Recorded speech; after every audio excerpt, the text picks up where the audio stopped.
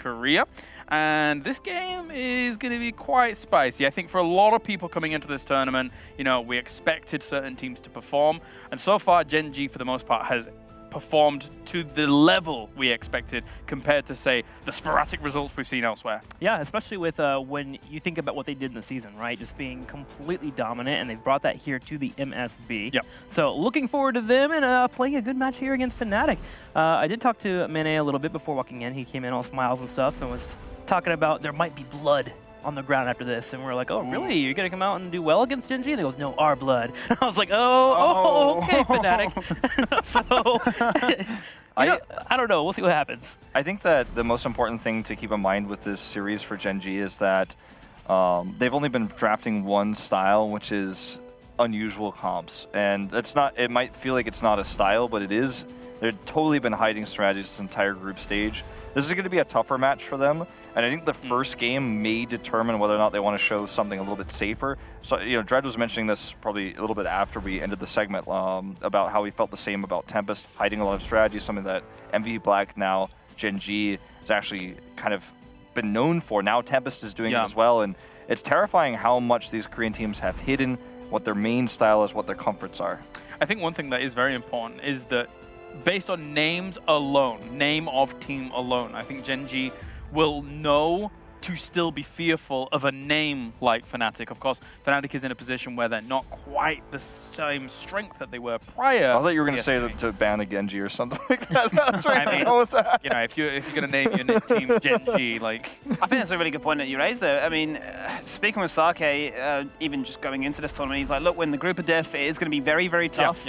If we converse these strong teams now and eliminate some and put some in very poor situations with the seeding, then that means that our playoff chance is going to be that much easier. We're not going to hide anything, which is the complete opposite of what we've seen. So I feel like this series should be another big challenge, especially for Fnatic. They've had a very easy ride into this tournament so far. They're sitting at 5-1, but now this is the uphill battle. Where do we start to see Fnatic really climb up? They went 2-0 against Tempo Storm. Tempo definitely were in that game, but Fnatic were able to round that one up. So we speak about the Mene example with blood, but how much blood?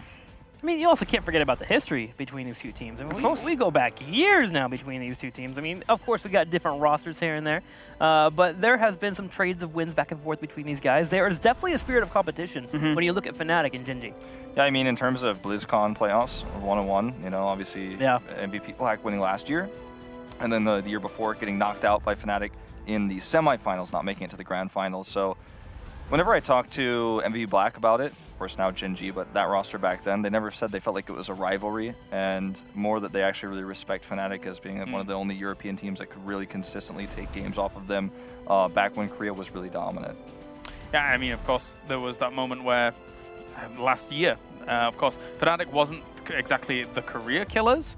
Dignitas was at that point, but Fnatic took the tournament in the end, and that is very, very important when it comes to that kind of, you know, respect mentality coming from these teams. That was one of the criticisms of Fnatic's win, actually, at the MSB last year, is that they didn't beat a Korean team in groups. I think they actually did lose to this team with a different roster. So that's probably something that they would love to get off their shoulders, right? And maybe if they can do well here at this MSB and get a couple Korean victories underneath them and kind of squelch those rumors that happened last year, because that was actually a big topic for a while. People were like, this is a legitimate win, which is a weird thing to hear, but one that can kind of make sense. I think if you talk about form coming into this, though, we cannot forget, right? Gen.G have just been so dominant. They came into the second half of phase number 1 and just did not drop a game, right? They were like, look, we had a rest, we had a big break after BlizzCon, we celebrated, we partied hard, but now it's time to get down to the knuckles edge, and we want to win the MSB. That is, if you're looking at their trophy cabinet, there's just a little bit of dust. It's like that one little trophy that is missing, right? And that's what they're hungry for. It's going to be Volskaya Foundry. What are we thinking?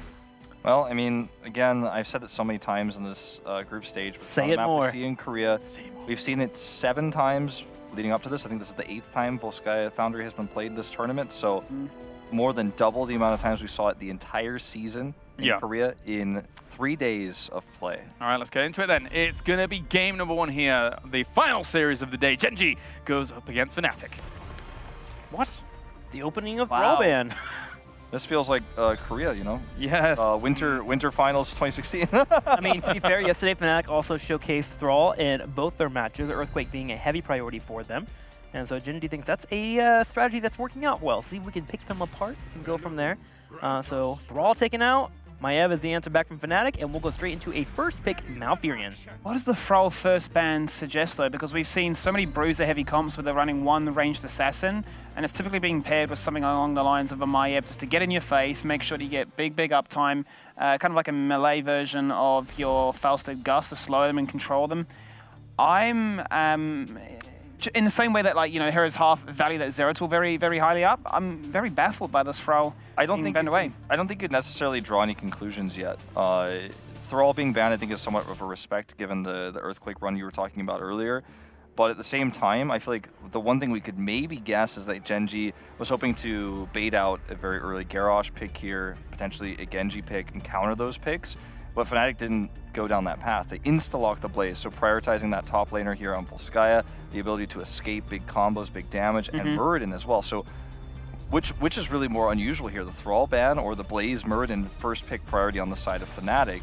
They will go ahead and grab the Tracer here slowly as they consider further options, but I don't think we could draw conclusions yet about that Thrall ban. Obviously very strong against Tracer, but situational. Comfort composition here for Gen.G. Rich already basically showcasing what he can do when he's given the resources and wanting to pad that KDA even harder, make sure that Sake has his work cut out for him. But then Kyocha is absolutely bodying, taking members down with that Sonya. So I love that respect band towards it as well. And the Genji to give, once again, Rich that free reign speaks volumes to me. I'm kind of curious here what Fnatic's going to move into. We did see the Falstad yesterday, and Falstad has been a backdoor for Fnatic. They were able to get that victory on Tip of Storm in particular, which was exciting to see. And it's one that's good on this battleground, but you have to be careful running a Falstad against a Tracer. Being able to zip in and drop that pulse bomb is always a deadly combo, and you have to watch out for her to come find you if you're trying to split push. So if they want to go that route, they got to be aware of it. Also, we've been seeing a lot of Li Ming from Mana this tournament.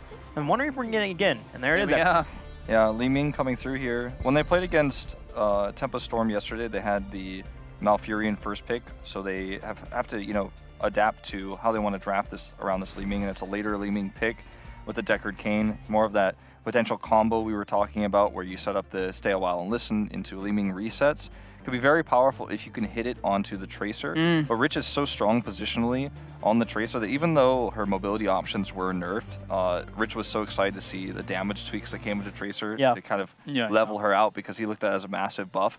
Positionally, I think it's going to be very difficult to hit Tracer with Storm Bolts, Blaze Charges, or Stay a While and Listen. I feel like that's definitely what Fnatic are looking to try and achieve, right? It's like, okay, we have these CC controlling elements to try and turn that fight around. We know it's going to be the Rich show, and look how good I am with the mechanics that I can display. But they're going to definitely have their work cut out for them. I can understand what they're trying to do, reset the fight, then let Li Ming get amongst it and try to blow her up in an instant when that CC is down. But yeah, I feel like it's going to be very hard for them to try and get into Rich. Don't forget, though, Fnatic is willing to change the way they approach a team fight. And they could just try to go for the Tassadar. We have seen many times Li Ming, Mana in particular, will try to find a Tassadar and just blow it up and try to break that composition apart. Now, drafts coming in pretty quickly. We've got that Leo and Diablo coming in for Gen.G for that final 4th and 5th pick. What do you make of it? The Diablo pick is really interesting to me because it's not very necessarily powerful against anything that we're seeing on the side of Fnatic. It's not a counter pick. It's not Diablo's best map. I think this is, again, just hiding stuff a little bit. The Auric pick is a little bit unusual here as well. Going up against Blaze, it can be quite powerful, but it's not necessarily a counter pick in any way. It doesn't feel combo-oriented either, so it's a little bit puzzling to me. I mean, double tank, double support isn't that common at the moment, regardless, I think. Trixler, though, we're going to start with predictions. I'm going to go with Fnatic. I see a lot of comfort picks here. Cassia there for Quatinix. You got Li Ming here for Mana. You have Muradin, which has been pretty good this entire tournament so far. And I'm going to believe with the EU train, man. I think they got a victory here. Just looking here, I've seen what Leoric's been able to achieve before with that Buried Alive, especially in that series with the one. I'm just looking at who they're going to try and collapse on. You got obviously the blink potential of Li Ming and the jump back escape potential of the Muradin. So I feel like if they can try and get that one-bow combo, especially when it comes around to a control point, then that should set the fight up. Diablo, I'm imagining, is going to try and get onto the Cain to prevent that stay a while and listen. That's probably the biggest justification I can find for it. But I think Rich, the mechanics he has, the ability for him to sort of like weave in and out and play kind of like Sonic the Hedgehog, I feel like Gen.G for me. And you can see how many times Rich avoided dying and getting blown up on Sergeant Hammer while in siege mode. Right. just yesterday. If you remove team names on top of this, or if you remove Gen.G's team name on top of this, I vote for Fnatic 100%. But given that this is Rich, and this is probably the best Tracer player in the world today, I have to go with Gen.G. And I think I have to go with Gen.G as well because of the current undefeated record that they sit at right now. And until that's broken, I don't know if I'm going to be betting against them. Let's see if Twitch chat is going to be betting against them. 39% to 61% in favor of Fnatic here coming into this game. I think maybe Twitch chat doesn't know that Gen.G is actually KSV MVP. Can we get Twitch chat on that Twitter vote tally? What's going on with that? I think they're going to be in a bad spot. I'll be honest with you. Twitch chat doesn't want to know about it, but like real talk here, you know. But they are all Grandmasters players in there. Don't forget that. Can't forget that. At least we've broken the curse of what 81% to 19%. It was like that was every single game. Yeah. It's not been that. Actually, there was one today. There was one. But let's check in with the commentators as well. They're going to be bringing us all the action for this one. It's the tall guys. Actually, no, Caldo's not that tall. It's one tall guy and a bald guy. Hold on. I got this. Yeah. Oh! Two short guys. All right, have fun, boys. I'm not going to let you retaliate. Go up a little further. There we go. Yeah, we're definitely going to have quite a bit of fun. Great match for us. It is. I mean, this is the first time we've casted this series since about a year and a half ago, BlizzCon 2016. And as far as I remember, the last year's wasn't too shabby, so maybe we can repeat that. Well, here we go. Gen.G trying to see if they can take down Fnatic and remain undefeated. It's going to be Sake on Malfurion, Rich on the Tracer, Reset on Tassadar, Kyocha on Leoric, and Tist on Diablo. And over to the right side of the map here in Volskaya, Foundry in game number 1, we have Fnatic. The Swedes with a bit of a French influence here. Bad Benny on Blaze, Breeze on Muradin, Smexy on Deckard. We have Min on Li Ming and Quacknix on Cassia. Well, I don't think it's any secret what we're going to see Gen.G try and do, and that's just going to be let Rich run loose here around these control points, and there is a lot to be discovered, I think, as we see this composition. The Cassia coming out is going to be an interesting counter, and of course, Mene on Li Ming has been absolutely killing it these first few days of the Mid-Season Brawl. Yeah, definitely. Even going into his 13 full glass cannon and just trying to get damage through. The funny thing is, when he went glass cannon in the last series, well, hold that thought for a moment. Breeze gets flipped, is able to walk away. But yeah, when he went glass cannon against Tempo Storm, he didn't even tell his teammates about it. They told me later, we didn't even know about it. We looked at him and he was like, wait a second, did you actually go glass cannon? He was just like, yeah, it was fine, right? Of course. This is Mene we're talking about. One of the most confident, one of the most experienced, one of the best we've ever seen at this game on that mage roll, and why not? I mean, to be fair, he didn't die a single time, and his damage output was incredible. But here in this game, he will have to repeat that performance. Feast on Fear already on level 1 for Diablo. We still see a lot of Devil's Due, but of course there were a couple of different approaches to Diablo after the rework, and especially from the Korean side, there was always the question, where is Diablo in the meta right now? How high do we prioritize him? Yeah, I really am curious how that works. You know, we're still getting used to the new changes, being able to get that heal off of that Fire Stomp, and you look at the double melee and potentially triple and more people coming in. Yeah. Diablo, we're still discovering how well and effective this new build is, and on a map that requires a lot of sustained healing in that's one way to self-sustain there. So definitely interesting. Against heavy melee composition, we saw some insane survivability already. And talking about survivability, Leoric here going for Orson's Renewal on level 1. If you just look at the Western scenes, that's also very atypical. But we have the same approach seen at the Eastern Clash, but also at this time, Benny going down, standing on the objective here, and Gen.G moving in for the first blood in the game. Yeah, he got caught on that rotation up. Maybe it was forced up. Either way, we do see the healing pulse picked up there by Fnatic. That does obviously help out. Both teams also picked up their turret. So more items on the side of Fnatic, but sacrificed a bit to get it. Yeah, I call worth. That was a very well-planned sacrifice that we saw from Benny here. A 200 IQ play for sure. We'll see if it pays off, you know. But either way, right now, we're getting close to the control point, about 35 seconds away before that starts. That's when the real action comes underway here on Volskaya around that. We know there are so many teams prioritize that first one. They are willing to commit everything, all in on this first team fight. And we're also seeing Tassadar, instead of going into that extra life leech, is actually going in the armor after that shield burst. So making sure that Tracer gets a little bit of added protection when we know Rich likes to be aggressive. With the way that the meta is shifting a little bit more towards these blow-up attempts, be it with CC or without, I really like that Tacita players are shifting more and more over to the extra armor. And it's not only for Tracer, it really helps you to keep that front line alive. And that's just absolutely fantastic when you're on a map like Volskaya, where you have that tank constantly on the control point, and Tacita can help with that sustain. I tell you one thing, they're really complimenting Mene and the team back here. We're getting the rejuve, excuse me, not the rejuve, that actually just the heal over time with the shield.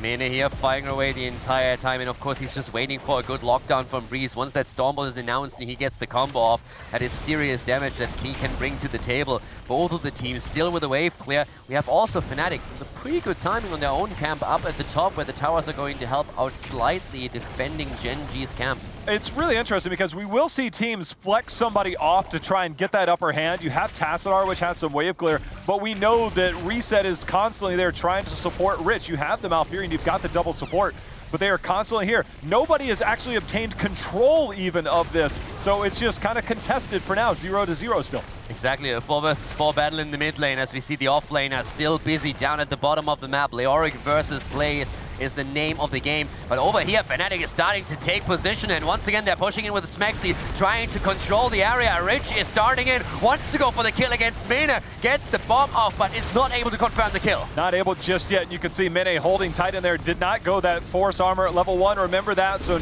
even if those magic missiles land, those pulse bombs are still gonna hurt. Nothing to reduce those whatsoever, other than maybe that shield off that Deckard heal at level 4. Gen.G already with a tap at the fountain. Fnatic, for a lot of their players, still has that as an option available to them. They hold the position and they're starting to move in. Breeze stacking his level 1, of course, and both of the teams by now on level 7 as Benny goes straight for another turret here, straight towards the camp. Trying to keep an eye on that. All those items were used previously in that fight. Rich still holding on to his, however. Tisk going in very aggressive right now. There's going to be the slow, there's going to be the lockdown, the blind, the extra damage.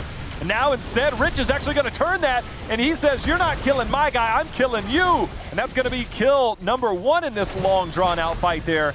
They're still looking for more. As Rich going in down below. It looked like a great engage. Cassie with a ton of damage against the front line, but then the turnaround attempt, and Tacita putting in the final blows here. Their second kill, the third in the game, coming in now against Benny for the second time. Blaze bites the dust as Rich goes in and takes him down.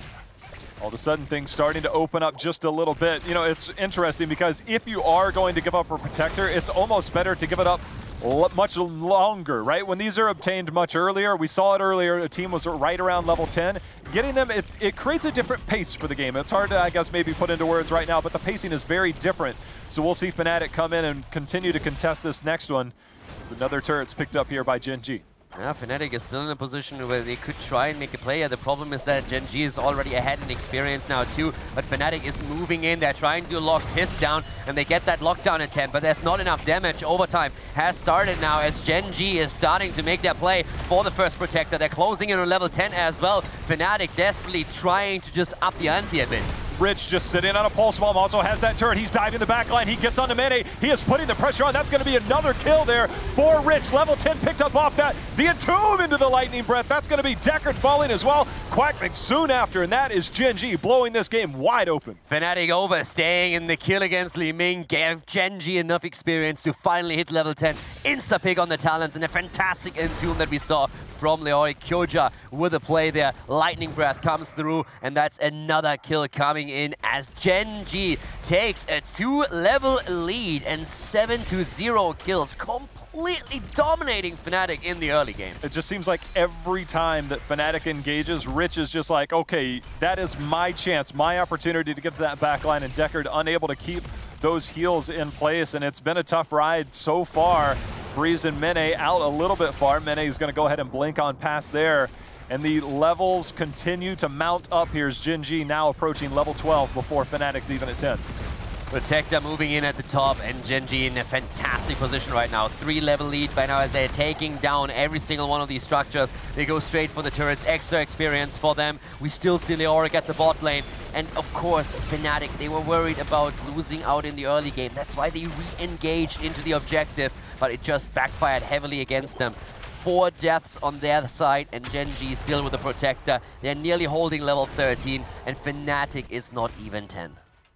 Kyocha's having a good time back here as he's put so much pressure on that bot lane, and Benny has struggled there. But level 10 now here, Fnatic, they're looking for a fight, Kaldor. Yeah, they're trying to force it before level 13, and they're going straight in. They try to fight for the healing pass. The Lightning Breath is already out as we see Tranquility used by Saka. They're going in, reset with a shield. Stay a while and listen, comes to the bunkers on the ground. Kyocha from the backline moves in, tries to jump them here with the Entomb, but once again, Fnatic is starting to fall low. The bomb goes on the breeze, but Benny is falling again. He's down, that's the first kill, and Gen.G is looking for another. And they're going in deep for it too, as Tiss starting to get in position, gets the body block against the wall, and Quacknick is gonna fall. Sometimes, Kaldor, it's nothing more. You don't have to auto attack, you don't have to press any buttons, you simply just right click and pat them right into that wall, and Tiss making another top-notch play for this team.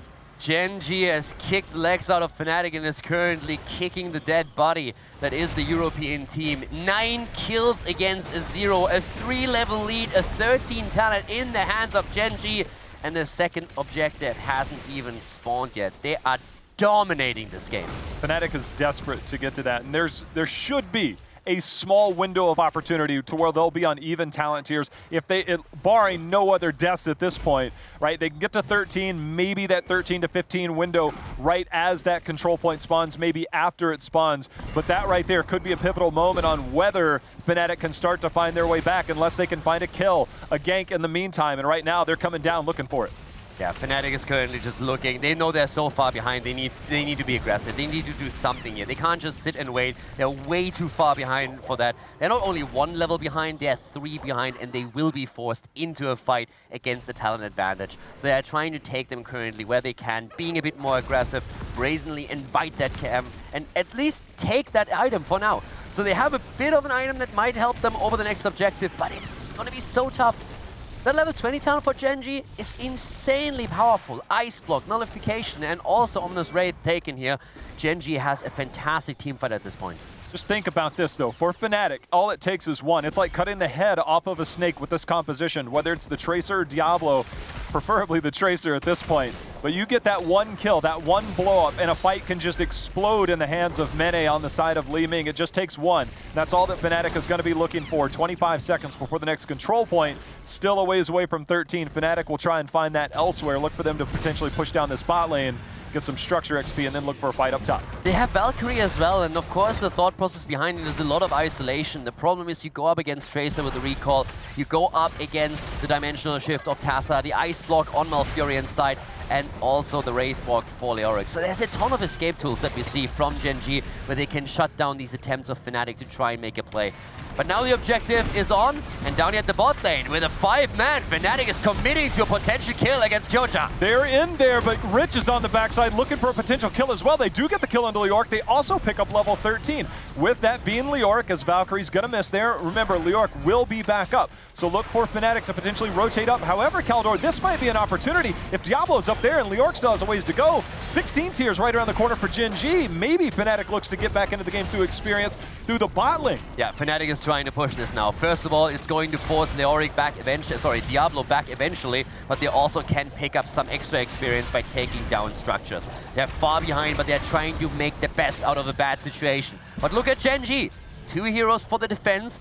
Diablo still up at the objective, and in the meantime, Malfurion and Tracer have simply taken the healing pulse. And that actually indicated that Fnatic was okay. They had no idea where Malf and Tracer were, so they're like, maybe we can get back there. That's a top-notch size storm there, because that's going to delay the back end, and Kyocha's going to do everything he can, because that Protector, as well as Tracer and team, should help guarantee this top keep. What a smart play. What Gen.G just did is they held a 5-man push with 2 heroes, while the remaining heroes of their team just simply got value on the map. And now they have a Protector pushing the top lane. We see Benny down here in trouble. He's the one that tried to make sure that everyone else could move back. But this is a disaster for Fnatic. Still 3 levels behind. Here's the Entomb, and Benny goes down once again. 10 kills against 1 as the Protector to the top eliminates the first keep of the game 12 minutes in. With that being said, 2 members are down, so they are looking to pop this Protector if they can. Unfortunately, not able to close that gap. Had they been able to take that, they would have had that advantage, numbers advantage either way.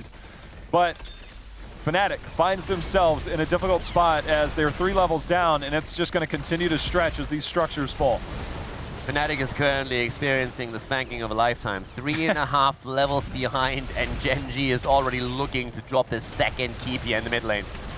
There's 10 seconds left on this, a few percentage points. So they're going to poke away as much as they can, get every inch, every ounce of this protector, as it's now going to fall. Stun's going to land there onto Rich, who still sitting on this turret with this much of a lead. They might actually just siege up on this Kaldor. Yeah, they definitely can. They can rotate, get the items on the map if they want to, but with a 4-level lead and the talent advantage, they can definitely siege up in that position and try to draw that out, drop the keep slowly and steadily, and force Fnatic to defend here. But they decide in favor of map control and the item advantage. It's working out for them. Every time they open up more and more of this map, it gives that race towards 20. Fnatic, their opportunity is going to be one. It's literally hit 16, look for a fight before Gen.G hits 20. They might even try and go for it under their keep. They might be looking for it right now. Yeah, they're trying to go for it. That game simply snowballed away from Fnatic. That early engage into the level 10 of Gen.G over the first objective just absolutely dominated Fnatic. Here comes the Entomb into the Lightning Breath. Fantastic coordination by Gen.G as they go in for the kills. Down goes Cassia. Smexy slows them down for just a moment, but Gen.G is still on the warpath. The Psionic Echo is just ripping them apart. Mene hop to the other side, and Rich is somehow dancing in enemy territory, looking for an opportunity, and that opportunity is actually Kyocha getting the kill. And somehow Gen.G is just living in the base of Fnatic and making it work. Absolutely incredible play here by Gen.G. Now Fnatic again, they committed to a very unfortunate fight around level 10, and it just snowballed away from them completely. They fell behind 2-3 levels, and now they're paying the price. Fnatic in game number 1, a bit too risky, and Gen.G with a perfect game here takes it. 14 kills against 1. Not quite perfect, but just pretty incredible still. Just letting Rich do work, and that first protector is so incredibly strong, and for Gen.G, they were able to get 1 kill and then get the second, and that just made so much, turn the momentum in their favor. It worked out well, but Kaldor, that was a beatdown. Yeah. And Gen.G was relentless. They were merciless in that game. It definitely was absolutely brutal. And again, it snowballed away after level 10, but the impressive part was that even with the big lead that they had, Gen.G never opened an opportunity for Fnatic to come back into the game. And Fnatic was looking for them. They tried to force these fights, but they were beaten down over and over again, and Gen.G takes the victory. They took the victory, and we're going to take it right back over to the command center, control center, whatever we're talking about what Kalaris has. The Hive. We're sending it back to the Hive. The Hive? This isn't Resident Evil 1 the movie. What on earth? Like, you were right at the beginning, Jay-How. Stick with your gut instinct, all right? But it really felt like, unfortunately for Fnatic, they kind of got mauled by a wild beast at this point. There was a few glimmers of hope when it came to some picks, and maybe they were trying to push down towards the bottom whilst giving up the top Trigger protector. But other than that, Gen.G looked fantastic. Yeah, it really felt like too much was given up in the middle control point, and at that point, it's just so hard to fight back, especially as a Cassia. They tried to go the Valkyrie route, but they were prepared every single time. Gen.G was ready for it. Tassadar, impossible to hit. Diablo was the only one that was really nailed when it came to those Valkyries, and you don't want to give Diablo a free engage. Just Fnatic, they got outclassed, man. I think Tist's Diablo was pretty fantastic. It wasn't one of those heroes where you think of it combo oriented. It's not a hero where you're looking for like Void APOC or the greatest lightning breath ever. He just really controlled space very well. Yeah, and actually replay's ready. Yeah, we're gonna go ahead and take a look at some of these fights. So watch this fight here where Diablo actually, watch Tist. He's gonna move forward and go in real deep. Now slow it down here. Notice he's gonna draw all the aggro here from Fnatic down this way. And all the while, look at Sake's positioning. He's sneaking around over here. They go in deep because they think they could blow Tist up, but the root's going to come in here for the punish. Blind not connecting, and this is going to be the root that ends up getting the kill here. Rich doing massive amounts of damage. Pulse Bomb goes through, and that's the first kill where Tist is just able to absorb that aggro and turn it into a kill. And if we look at the second replay, we're going to see something pretty similar. So we can roll that one forward as we jump into the second replay here in just a moment. This is just the end of that first fight. So the fight again here where Tist, look at he's at the back here, gets rooted. He's going to come in and he's going to draw a ton of the aggro here. So if we can pause it right now, notice where Tist is headed. He's headed this way. Everyone's getting Psystorm right here. Tist's going to go in and grab this aggro, but at the same time, notice where Rich is. No one's really focusing on him. No one's collapsing towards Rich. They're all focused on Tist over here. And unfortunately, that's not going to be a good thing. As we roll it forward here in slow motion, you can see Tist comes in on Quagnix. He's immobilized. Rich is just looking for an opportunity. Everyone's stuck here. Tist body blocks right here after the toss over, and no one can protect Mene and Smexy, who are just stuck on the back line. Rich gets free damage done here. Mene is helpless, just totally pulse bombed here. Smexy just trying to do what he can, toss potions in, but he can't get out either. And as you watch the rest of this clip, if you can roll it at full speed, Smexy's just stuck in the corner here. Rich is going to have a field day. Lightning Breath comes out and the fight's over, but Rich is just able to do so much free damage because Tist absorbs that damage, absorbs the aggro, and wins those fights. I mean, it's even the small things, right? Even when Tist charges in as Diablo, he knows he's getting the stun. There's no reason to flip over into extra, back into the Side Storm. When he's stunned, you can get a few extra auto attacks in, then flip over and continue to kind of elongate that whole CC chain. I mean, that entire first fight was started because of a missed Storm Bolt. Murden jumped in, went for an opportunity, realized he didn't get it. They were trying to back up. Diablo charged in, and actually I'm a little curious as to why Fnatic decided to try and focus Diablo. They didn't That's what I'm saying. It's a mistake as on Fnatic's side as much as it is capitalization by Rich. When Tist is protected so well by Sake, Sake is flanking around, he drops down that root, and Rich is able to get into the backline consistently to get these picks. So, it's a very difficult